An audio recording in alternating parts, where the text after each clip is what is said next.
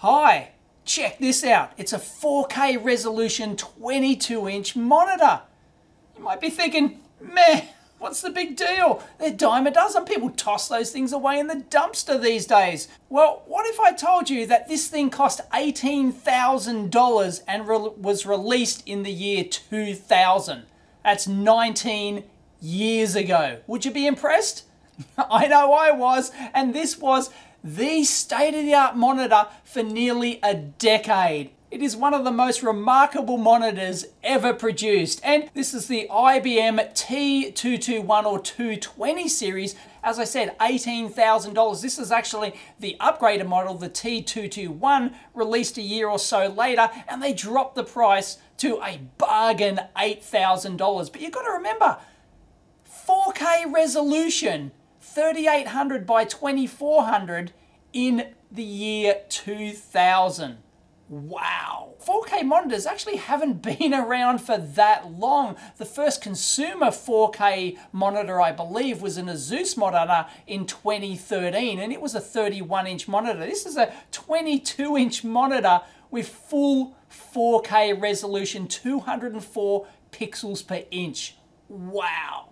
So this monitor, affectionately known as Big Bertha, I believe that was its internal code name, but IBM, the famous 3 letters on the top, was the dominant monitor for practically a decade in terms of resolution, in terms of dots per inch. Absolutely remarkable technology for its day, and it still holds up pretty well today. As you can see, it still works as a standard PC 4K monitor, and there's some fantastic technology, spared no expense inside this thing. As I said, released at $18,000, and I guess you could actually buy this as a consumer back then, but it was not a consumer monitor. It was designed for the high-end professional market. The first prototypes of these monitors actually went to the Lawrence Livermore National Laboratory. So all of those, you know, those physics things and all those high-end life sciences stuff that really needed to model things and display stuff in high resolution, this was the only game in town in 2000. 18 grand, chump change. So thank you very much to the viewer who donated this thing, and we're going to do a teardown to find out what makes this tick, because I think there's some no expense spared technology in here. Let's go. Teardown time. Sorry, I turned it on first. Oh.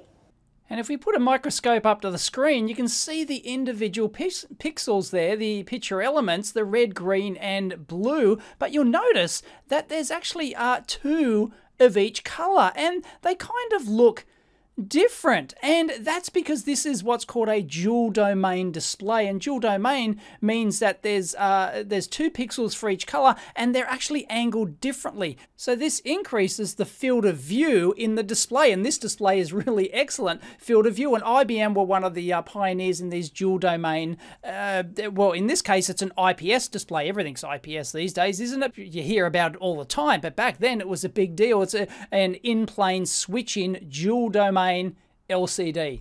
Brilliant, pioneering technology for the day. So here it is, and it's actually quite large and heavy. It's got a big bezel around it like this, weighs about 13 kilos or thereabouts. Just got a simple button interface, power and brightness and menu, and it does actually tilt like that, which is, can tilt all the way down like that, which is actually quite nice, or all the way back. It's thick because as we'll see, it's going to have lots of circuitry inside to drive this baby with 2000 era technology. So, or, you know, near on 20-year-old technology now. And it does come with a cover plate that goes over that, but this is all just designed to get the cables out the bottom here and come out the back, and you can actually clamp them. Whilst it does have standard DVI capable inputs, doesn't have the DVI connectors. It's got these LFH60 connectors, 4 separate DVI inputs here, plus a Molex power connector. So I'm surprised I couldn't fit the power supply inside, but there you go. It's a big brick. I believe the monitor takes about 130 watts nominal. And the cable that comes with it is that LFH60 to dual DVI like this, and you can either plug in 1, 2, or 4, and it's got a USB as well, but this, you don't have to plug that in. That's for firmware upgrade plus some color management stuff, which I haven't played around with, presumably for, you know, color calibration. And I do believe it came with 2 video cards as well. Curiously, it doesn't have the DVI on there. It's just got the LFH60, and this is a NVIDIA Quadra FX370LP. There you go. Old school, like it's a nothing graphics card these days, but I don't know, was that hot shot in 2000? The most fascinating thing about this monitor is, as I said, you can either plug in 1 DVI and it works fine, or you can plug in 2 DVI, or you can plug in 4 DVI. I don't believe 3 works.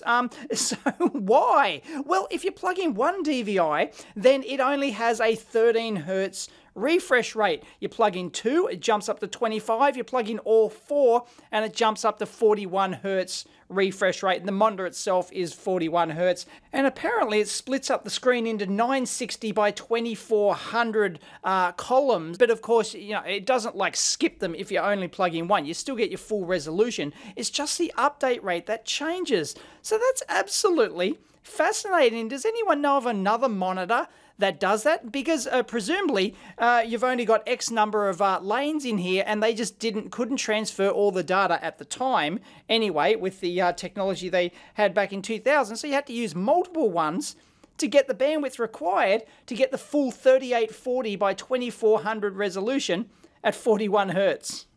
Incredible. And the demo you saw me just run, I was just using a single DVI in a standard latest GTX 1030 video card. It works and detects just fine, detected the full resolution, and you can see that's actually got primary and secondary written on those. There's a fan in there to keep it cool. It wasn't particularly loud at all. But anyway, let's take this beast apart and have a look. It's going to have no expense spared technology, no thought given to mass production. They just really didn't care. This is not a consumer monitor. They were only going to sell these in low volume. As I said, to like research institutions, government departments, and physics researchers, stuff like that, who had a requirement for the high definition screen back then. Remember, you could put on this 122-inch monitor, you could put 4 full HD screens at once. I mean, that was just remarkable almost 20 years ago.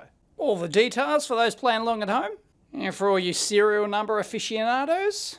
You can't stand monitors up like that anymore. Beautiful. 2 extra sneaky bugger screws.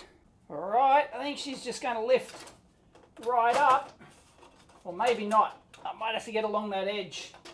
Beautiful. Oh, we're not in like Flynn, because look at the shielding on this puppy. Whoa, look at that mesh grill.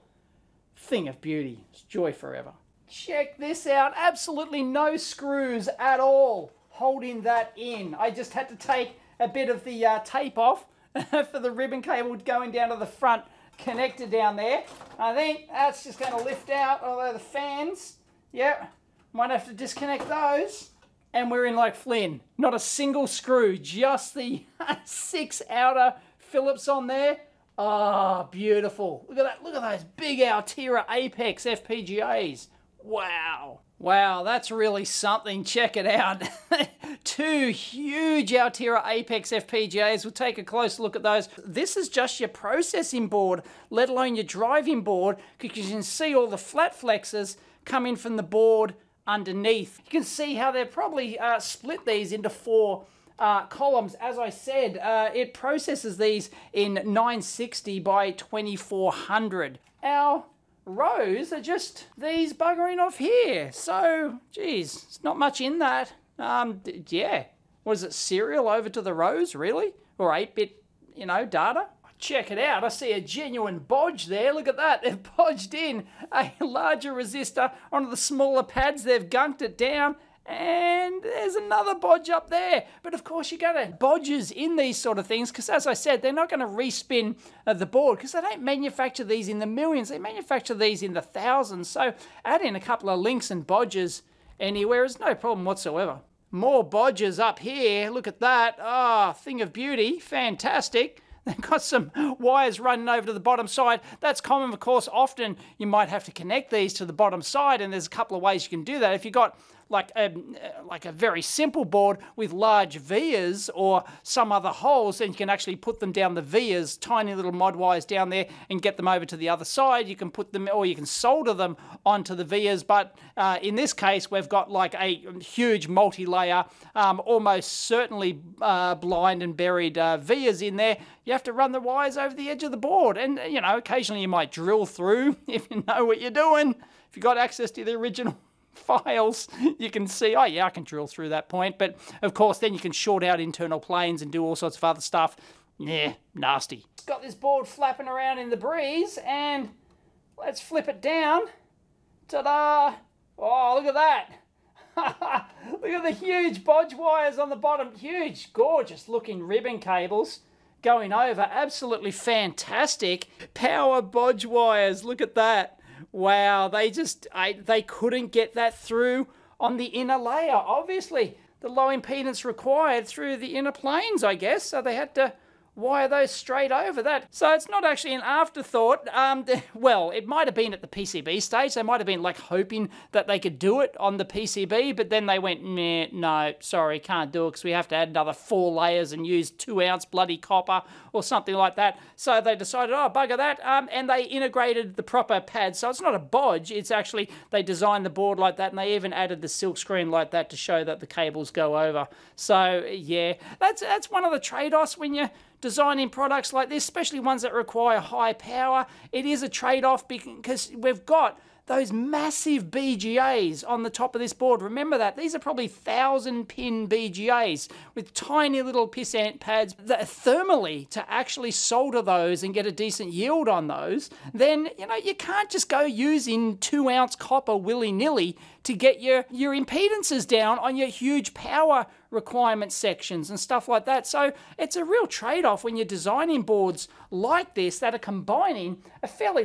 beefy large amount of power here, like 130 watts in this particular case, and got ridiculously high end. These would have been bleeding edge at the time, FPGAs, and just the, you know, it's the assembly requirements that your guts are on. And it's not uncommon to have to do a trade-off like that. This guy, I give up.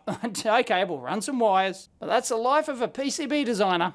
But therein lies an interesting discussion, which could go on for hours, about whether or not like just the PCB layout designer was responsible for this, because you can get PCB layout designers who had, I'm not going to say nothing, but they know like little about the design side of things, but they're very good at board layout and they understand all the rules and things like that. But when you come a gutser with some sort of, you know, power requirements trade-off, they might often know that, but they won't be privy or look into the design and things like that. It would have to be whoever the design engineer or the team responsible for, you know, overseeing this would have had to go, look, we're going to have to run some wires over here. We've done the calculations. We're not going to be able to, you know, get the impedance down to what we need to. There's too much voltage drop on those inner planes, and we're going to have soldering problems with the FPGAs. And it's all a big team trade-off. So something as simple as what might look like bodge wires can have a lot of engineering reasons and resources and history behind it and everything else. So it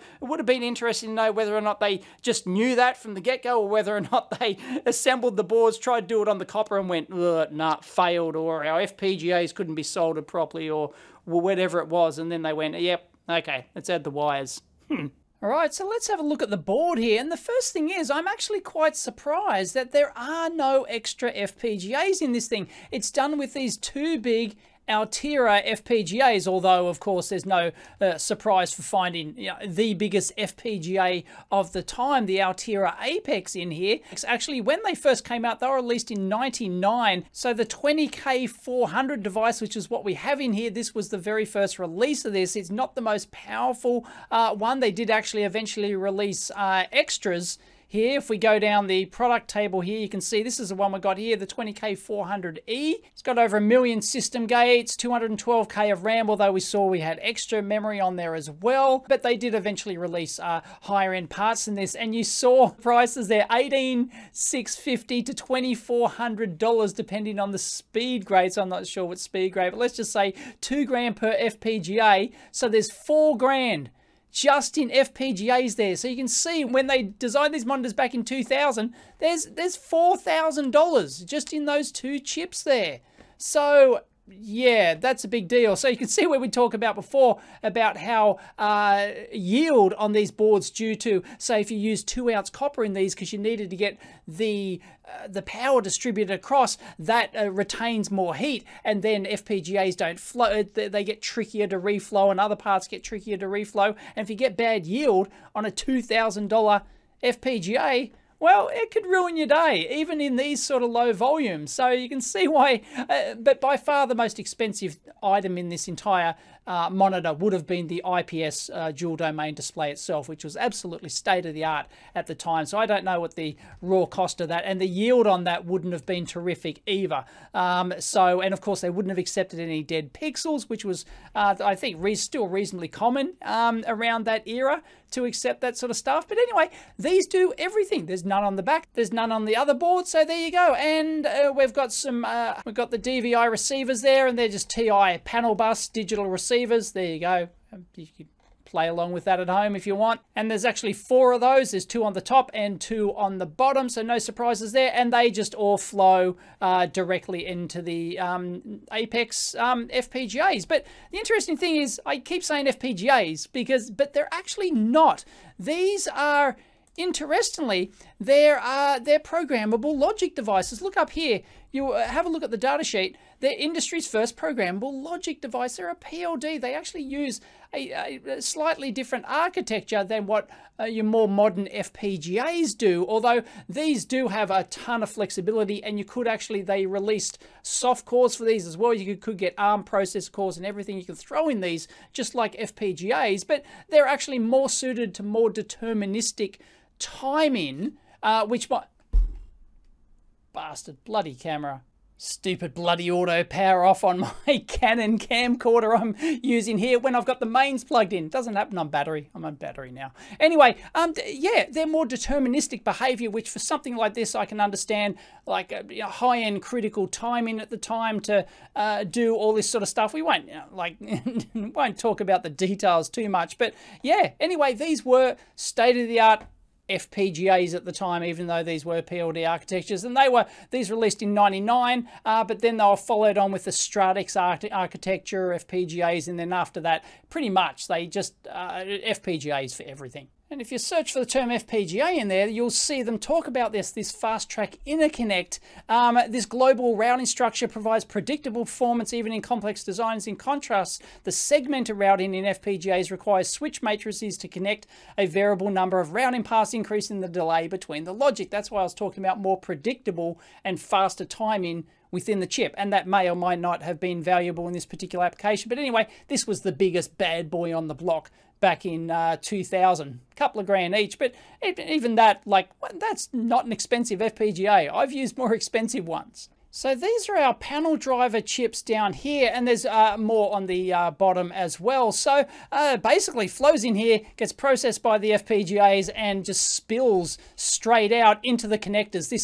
These vias here go down onto those big flat flex connectors. You can see the big brackets on the back there. So it just basically flows, yeah, in, through, out, boom, straight to the other board, which then has the LVDS drivers, which then drive the panels. But yeah, that's basically it. So the complexity inside this thing, I expected a fair bit more. So it's interesting. We've got another microchip, a 16C765 in a PLCC socket for the win. And you can see, look, we've got some clock drivers over here. These are Cypress zero delay buffers here. So various clocks. So I'm guessing that the microchip PIC here controls the different clock in and resolution modes, and maybe, handles some like mode changes and processing, and handles the different, as you plug in the different monitors and stuff like that. As I said, the different refresh rates. Of course, it doesn't do any of that in real time. It's just instructing the FPGA to do things, because these, they wouldn't have been running any sort of processor inside these, sorry, PLDs. Yeah, so the external microchip parts are doing that. And I've got some Altera parts up there. They look like some memory. Is that our boot memory? That looks like it. Geez, usually you'd put those like right near the chips. Anyway, what else have we got? We've got 2 other microchip parts here, so I'm not sure what all that stuff's doing. Just got some gates down there and your power supplies. Look at those 5 milliohm resistors there. Wow, big beefy. They're doing some current sensing there. And that's about all she wrote. We've got some diodes running down here, and that connector's buggering off to the board on the bottom. I don't know why. They've got what looks like some configuration resistors over here and test points. They've got those here on the other side as well over there. So, yeah, anyway, we've got 4 fan connectors down there. We've only got 2 fans fitted. There's a couple of things down the bottom. That's about all she wrote. Another fuse. There's fuses everywhere. Fuses coming out the wazoo here, and up there for the, also for the, that goes off to the backlight display, so that'd be mostly power and maybe a control signal as well. But that's about all on top. There's nothing much extra on the bottom side really, except the interface memory. You can see all the memory is actually under here like this. So all this routing and all these series termination resistors here on the FPGA. That's common to put series resistors in the data lines just to take the edge off, and that's all going to the external memory, which would be like your frame buffers and everything else holding your display information. But yeah, I'm just generally surprised that they just did everything in there, but I guess that's all they needed. Obviously couldn't do it in one. They had to split it out into 2. That's for you flat flex fetish aficionados. And you can just see the bottom side of the board there. They've got all the memory around here. They've got the extra panel drivers. Whoop. Extra panel drivers down here and over here as well. But that's about all she wrote. There's not much else doing there, really. And of course the interface receivers. And what's that up the top? Whole bunch of, can't really see those. And then on our bottom board here, there is basically nothing on the bottom of this thing, very little. And this basically just distributes. I thought there'd be more processing down in here, but all the display information's already done, already comes over, all these differential pairs, and they just flow down to these, what's called, it's written on there, mini LVDS chips. And these mini LVDS chips, this is actually a Texas Instruments thing.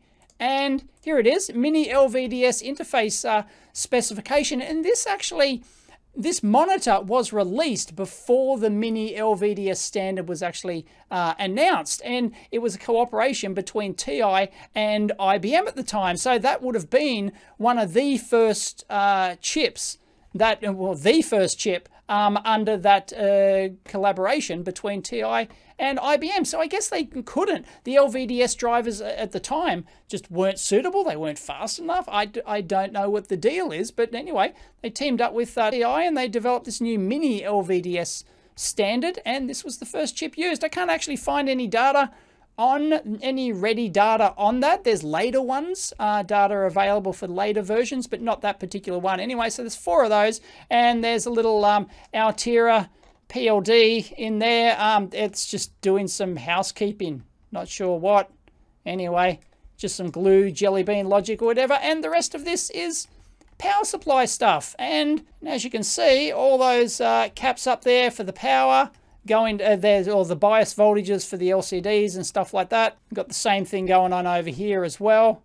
No biggie, because you're going to have all of your high frequency stuff shielded by using shielded ribbons down here, and all just your DC bias voltages and stuff just going over a regular Joe Bloggs ribbon. So that's all she wrote on the bottom. 9 megapixels, made in Japan. All the best stuff's made in Japan. And I just love how these gigantic flex displays all have these custom metal brackets holding them on, because these are flex to board interconnects, and you can't just have them like vibrating or, you know, pulling loose, because they're huge number away on these. And really you need a very stiff backing plate like the custom metal plate to to hold them in place. So, you know, when they're being transported or something like that, because there's a lot of design engineers don't think about actually transporting their products, and there are actually vibration standards for transport, whether it's by road or by air or by rail, and there's various standards where, you know, various vibration modes that you would have had to have tested something like this to. And if you just had the flat flex without these screwed in back end plates, there's X amount of force that's going to keep those connectors in, and they may or may not have had plastic clips on them, and that may be enough, but maybe they don't, so they decided to add in these you know, screw in metal plates, and then you don't have to worry about it. And check this out, it looks like those flat flexes have, look, this is copper. So this is big copper tape. Probably on the back here, they're entirely shielded all the way over. So, oh yeah, there it is there. You can see the big shield on the back there. So they've actually got those shields tied into, you can see the ground, the thermal relief going in there. They've got those tied into the PCB. So as well as providing a back-end force on there to keep the connectors in, it also provides a very secure grounding point as well. Brilliant. I mean, like, spared no expense. Really spectacular. Spared no expense. Spared no expense. Spared no expense. And yep, there's no plastic retainers on those. So yeah, they would have just fallen straight out when you put it on the truck. So they had to add those plates, and I love the stiffening plate on the back as well, because it's just, it's beautiful. And I totally forgot to mention the hot snot. Win. If you bodge aficionados, there's the back side of the bodge there. I love the Kapton tape just holding it down nicely.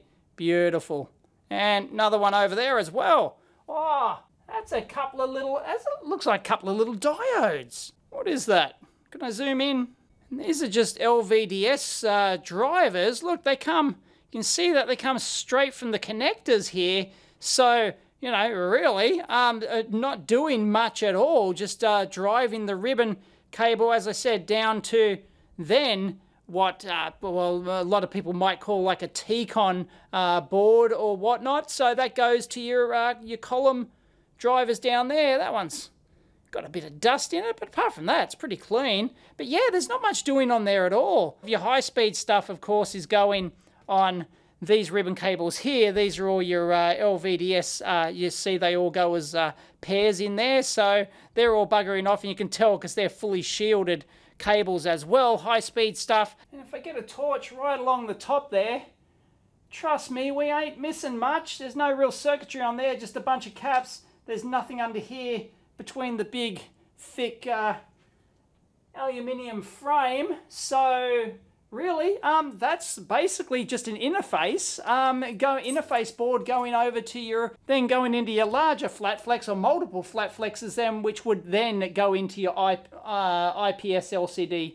panel in there. So yeah, trust me, we're not missing anything by not taking all that apart and having a look in there, really. And it looks to be the same for the row driver boards over here as well. And I don't want this to be a destructive teardown, because this is a gorgeous monitor.